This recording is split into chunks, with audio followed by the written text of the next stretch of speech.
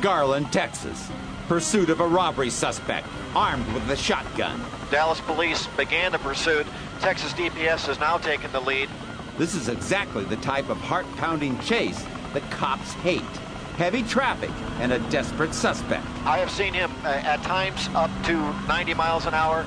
He's on the inside lane, which is fortunate for the rest of the driving traffic. This man is willing to take any risk, suddenly pulling off the road, then pulling back into oncoming traffic. As he was passing, he had a lot of stuff in the back of his truck, and stuff was flying out, and I can see that the troopers were very cautious how they approached the truck. The police are trying to get the entrances to the freeway closed. So they are getting ahead at some of the on-ramps here and stopping the flow of traffic. But obviously, you can't stop every car at this time of the afternoon, 2:30 in the afternoon. Watch what happens as he tries to weave through the heavy traffic to get ahead of the police. Yeah, Sean, we're hearing now that the Garland Police Department is involved in the chase also. And it looks like they've taken up positions behind the Texas DPS. Oh, there he goes. There he goes. Oh, it's turned over. The truck just crashed.